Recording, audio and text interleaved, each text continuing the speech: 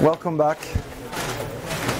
This is a cat picture. There's a URL if you want to do it. I'm not sure it's entirely safe or right, but at least there's a source. We all love kittens, right? Okay, so I think it's time to start, right? Okay, so let's go. We've heard a lot about package and names today. Trying to present something which is a small initiative, kind of a social experiment on the one end and a standard experiment on the other end, to define a common way to discuss about packages, irrespective of what they really are. And I agree with what Sam said, we don't know what really a package is, but intuitively we feel what it is. Nevertheless, it's difficult sometimes to talk about them. So quick thing about me. So I'm on a mission to make it easy to reuse free, lib, and open source software. And I contribute to quite a few projects, including the Linux kernel, strace. I write code in strace. I don't write code in the kernel. I just bug every maintainer to ensure that they put proper licensing information in their code files. I'm a co-founder of SPDX, and I used to be a committer on Eclipse and JBoss. Most of the code I write is either Python, JavaScript when I'm under duress, mostly Python and a bit of C, and I'm trying to dabble in Rust these days. So why should you care? Very often we have more than one package environment, right? Not only one. So how many of you use only a single package manager? Which one is it? Okay, that's fair. Portage. Okay, that's fair too. But nevertheless, you're rarebirds and? Pacman. Okay, so there are a few oddballs, or a few advanced users which have found the right way to actually simplify their life, and I commend you for that. But most of us are morons, and we continue to use many package managers, whether it's a good thing or not. So we should use Nix, Pacman, and Portage for Gen 2. And sometimes it's probably even a problem for some of these package managers when you need to talk about a package across these different package managers. It's surprisingly difficult. Why do you want to do that? Well, there's some narrow use case. One is you build an inventory of every packages out there, like Andrew does with libraries.io. And you want just every package. Or Grapheas, which is a new API from Google project to provide information about things that run in a container, an API. And you want to get information about not every package, but any package that exists in a container, for instance, irrespective whether it's a system or an application package. So the problem, if I'm telling you I'm using file, which one is it? You know, to each of us it means very simply something different. If I'm Python developer, okay, it's the file library, but no, it's also a JavaScript library. It's eventually, most of this case would be the actual fine free file package, which is the original libmagic file command. But here we're talking about the same thing, more or less, but not exactly. Each repackaged different ways. And that's a very simple problem I'm trying to address with that. So more formally is that we reuse software from many different places. In some case, if you're forced to use JavaScript massively with a lot of NPMs, if you're forced to use containers too, you will use a lot of packages across many containers eventually. And each of these package manager environments, tools, have different ways to talk about mostly the same thing. Now, each of them have different protocols eventually. They rely on different package repository, registry. Some will use Git, some will use talk over HTTP. The point is that when I say NPM, it encompasses a lot of things. You know, it's a tool, it's a convention to document the package, it's eventually primarily a language, a way to build the package, a way to express dependencies, a lot of things that goes into these three layers, whether it's NPM, pip, gem. It's a whole protocol of its own that describes an entire system.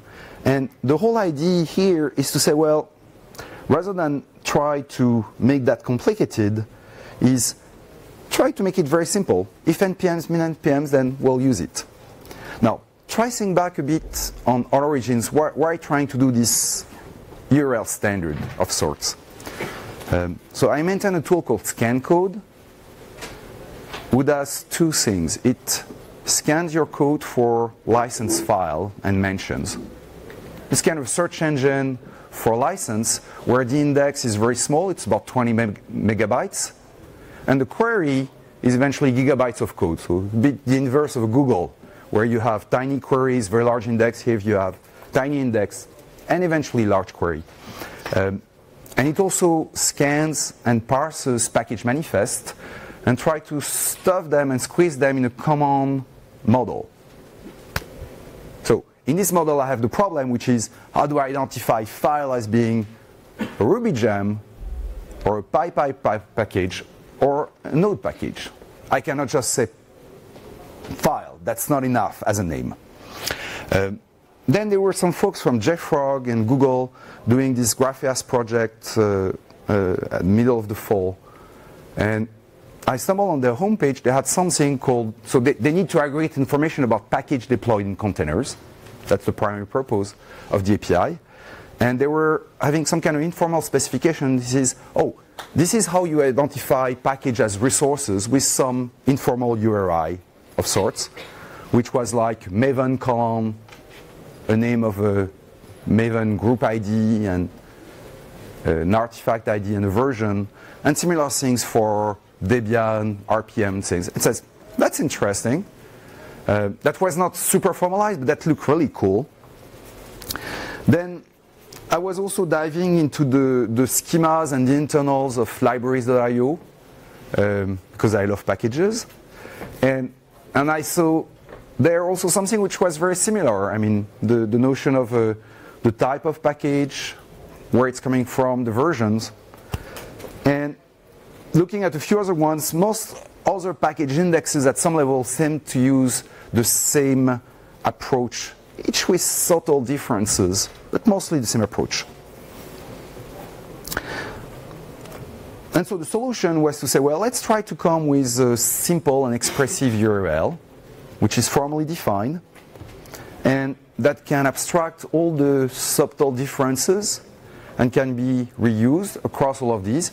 Again, for a very narrow use case. I mean, if you don't do a libraries.io or a scan code, maybe you're not interested. Though, if you're using many packages and somebody in your team asks you, can you tell me all the third-party open source packages that are used in our product? What's going to be your answer? How can you provide an inventory of this set of packages in a simple and clear and clean way? The applications may be multiple. You may just need to know you want to ensure that the license match your license policy. If you're a GPL project, you don't want proprietary software, and maybe the other way around applies too. You want to make sure your packages maybe don't have security bugs, quality problem, and so on. So even though you may not have the concerns of detecting packages or inventorying packages on a large scale, you still have in the small, and everyone that develops software may have this problem. Now, whenever you start a standards, you see, okay, they're using this standard, this standard, this standards. Let's come with a new one to rule them all. And that's an easy trap to fall into. And hopefully, we've tried to avoid that at some level. It's not entirely possible yet. So the approach. First thing, it's been so far mostly a social experiment, in the sense that so I had this issue on ScanCode, and then I started chatting with Andrew and others, and pinged them, started a GitHub repo, started to ping folks there, put some documents and elicit more feedback. Really trying to get something which was as inclusive as possible from the very inception of the discussion. And the other important thing in the approach was to say, well, let's not try to invent anything new. You know, if an NPM version says, I don't know, Angular at 123, it shouldn't be much more difficult to express a URL for an NPM. So it's an attempt to standardize, but rather than trying to come with yet another way, it's more defining a few data elements and an optional syntax to express it as a URL. Hopefully avoiding the standards trap. So now, any questions so far? Things makes about sense? You're not too, the folks that are coming from overseas are not too jet lagged and starting to doze. I see someone sleeping. Sorry. Sorry for waking you up. That's not nice. Okay, so what is a purl? It's 6 data elements, a type like NPM, Rubygems, and so on, a name and a namespace, so 2 elements, one of them optional, the namespace, a version, and that's pretty much it. The rest is more extra things which you want to use only in special case when they're needed. So some example of a syntax, a Bitbucket repo. So here my type is Bitbucket. It encapsulates a lot of things about Bitbucket, which maybe it could be using Git or Mercurial. There's an API when I know it's Bitbucket that I can query, which returns certain informations. And I know exactly where to go and which repository it points to, which revision it points to. In this case, this is a revision. And the same applies to GitHub or else. Now, the thing is that this Bitbucket encompasses, again, a lot of information. And that's why we're treating that as eventually a quasi-package-like animal, where there's a lot of things, and there's more than just Git or a Mercurial package, protocol, and repo behind it. Another example for a Debian package, where here part of the namespace is what's the distro that's actually, what's the provider of the distribution, because there's more than one Debian, there's a lot of derivatives. And in the case of a system package, sometimes you need information about architectures. You have native code that's been built. So, and there may be other qualifiers that come after the query string. And the right part, right? Yeah, right. The right part is the query string, basically. So some more example of syntaxes. Docker images, which may be from a registry that you know about, or are just published on the standard Docker registry, typically identified by a hash, a checksum on the image. A gem sometimes has a platform or not, mostly for Ruby, it could be Java.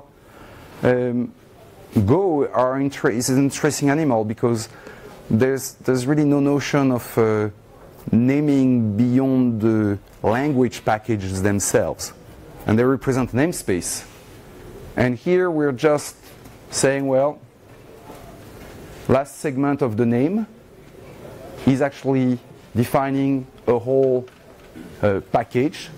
And inside you can have subpaths, hence the pound side, which is to define an optional segment, which is a path inside something which is packaged, which you may or may want to track. It's entirely optional. You may want to track just a subset of a sub-package use or a whole repo.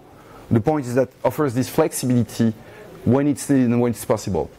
Another example from Maven, where you have a combo of what they call artifact ID and group ID, and additional, you could point in this case in another repository, and that's possible for others, and so on and so on. So if you think about a very basic case for NPM, you've just prefixed the way you reference an NPM as an NPM user with NPM. That's pretty much it, not much more than that. So it's meant to be extremely simple.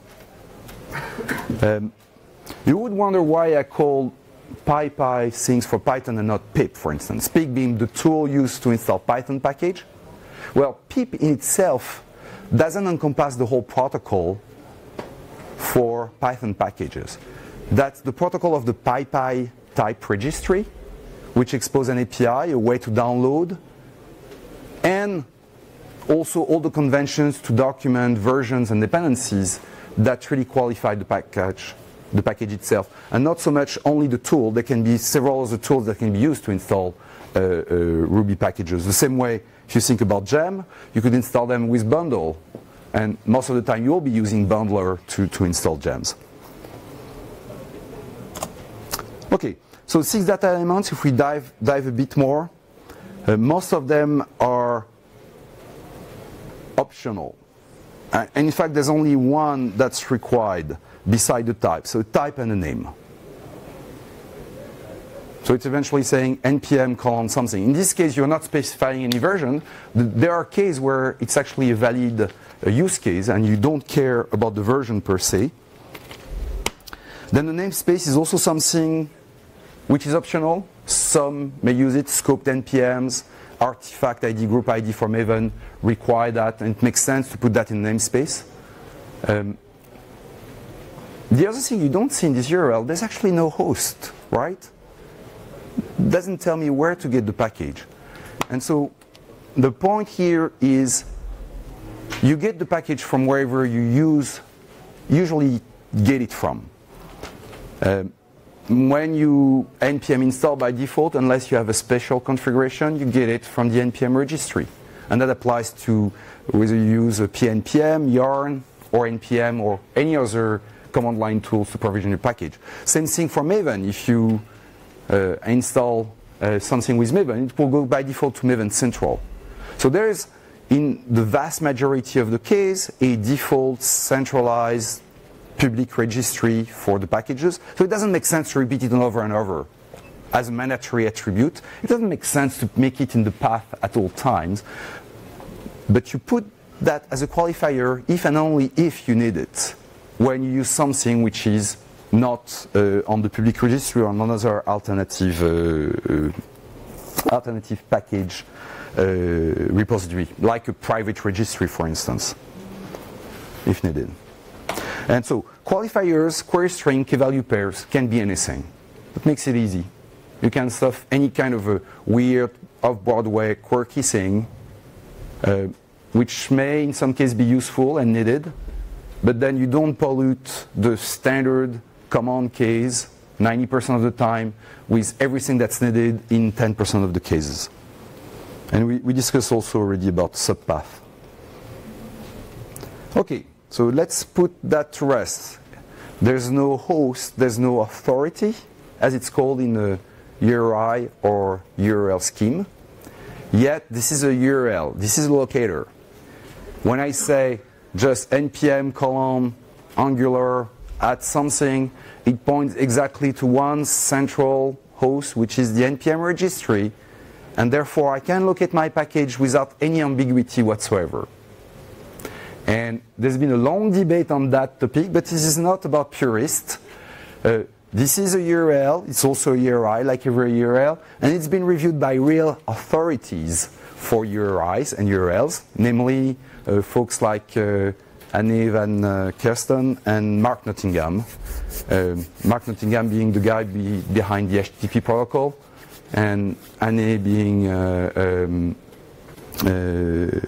the lead of the URL spec for the wet working group. So they know a bazillion more stuff than each of us combined about URL. So I trust their judgment, and we ping them to actually get their feedback and their take on the topic. And so there's one tidbit today that needs a bit ironing. It's not entirely settled. There's really potentially two ways to present a purl. The one at the bottom is the one I've showed you today. One possibility would be to have, and there's a typo, it would be PKG, something like PKG or purl, a single scheme and prefix for all the purls, which could make it eventually something simpler if we want to have that registered as an official RFC in the future, because we would register only one scheme as opposed to one scheme per package type. And I'm really eliciting feedback there. I don't know what, so we would prefer to have one single scheme, pkg, and then a type, versus having the second case where you have many different schemes, one per package type. So case one prefix. Okay, and case two, one unique prefix for each package type. It's about even, maybe a tiny bit more for the PKG as long as it doesn't have a typo, but... Why? Excuse me? Ask them why. So why? Why you prefer the former, the first or the second? Well, like you said, simplicity of implementation further down the line, right? So it's not simplicity of implementation, it's simplicity of official registration as a URI scheme as an official RFC. So it's not, the implementation doesn't make much difference between these two cases. Yes? The only advantage I see is if you want to extend the protocol to support something else than package management. But other than that, the second one is the best. Because if you want to support something that is not really closely related to package managers, then if you don't have the PKG prefix, I don't see how you can do that. Okay. Other than that, the second one is the best. Yeah, the second one is simpler because there's less, it's 3 less. I mean, 4 less letters total, so that's appealing on a large volume. The first way is unique. If you imagine a future where a web browser wants to make this clickable, they have to implement a whole list of which prefixes are packages, which may be extending and not fully known. And if you have this PKG at start, it knows this is one we have to make. I have to open with my future imaginary universal package manager program. Yeah, so that's, by the way, that's an interesting possible option, which is to write kind of unifying meta package manager, which would install things from any places. Yes? As an implementer, it's in the library bio. Yes? The top one means I can dynamically call packages from places, from manifest files, and not need to know about new package managers as they're invented. It just happens. It means that the project can go into a maintenance mode. It doesn't need updating like a time zone every, like time zone changes need updating all the time, right? I don't have to do that. Okay. Every scheme needs approval. Excuse me? Every new scheme needs a new approval. So, like, I think going with the first one gives you more flexibility within your already approved URL scheme. Yeah. Okay. Yeah. The reason why I brought the problem is that I was much more in favor of the second one at first, but it's eventually more of a source of problems down the road, and maybe these few extra letters are worth it, as long as they're spelled right. Okay. Now, in terms of language implementations, we have today a Go and a Python implementation. And the implementation is very simple. I mean, there's a spec that you can see here, which is evolving, and we're accepting any pull requests on this spec, literally. It's been a bit quiet since the